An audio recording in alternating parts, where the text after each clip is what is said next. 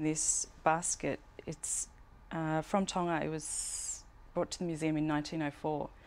It's the best version of Kato Alu that I've seen and that anyone else that I know has seen. The Kato Alu is a ceremonial basket that's used in weddings and funerals in Tonga and by Tongans abroad as well. It's made from the alu plant or the taro vine, and it's a long process of collecting, drying, boiling and dyeing the vine before it's then wetted again to be woven into the basket. It's decorated with coconut sennet fibre or coconut husk fibre, and you can see it's been really finely braided. I'm not sure if the darkness of the fibre is indicative of it being dyed, or if it's just the patina because of the age. When these are presented at a wedding or funeral ceremony, they'd traditionally be filled with oils, fine oils, coconut or candlenut oils. We still use the Kato Alu today, but because of its rarity and because the alu plant is only found in Ewa now,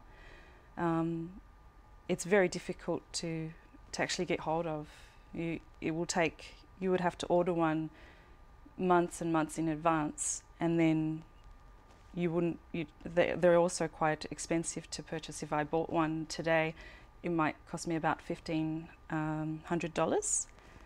So there's a modern day version we call a kato, and that's a decorated basket. It can be any kind of basket and decorated with any sorts of materials, from beads to feathers, tapa cloth, any sort of material depending on the creator.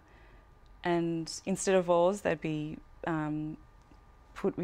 filled with perfumes, any sort of Christian Dior, Chanel, whatever sorts of perfumes, to hairbrushes, anything that you think would be used by a new bride, or like a cosmetic bag, if you like.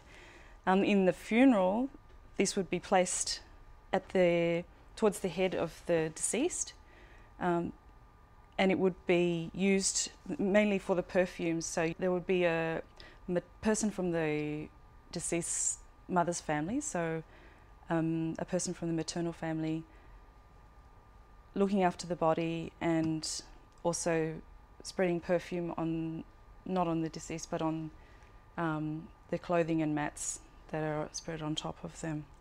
So it's a very important and relevant item of our material culture.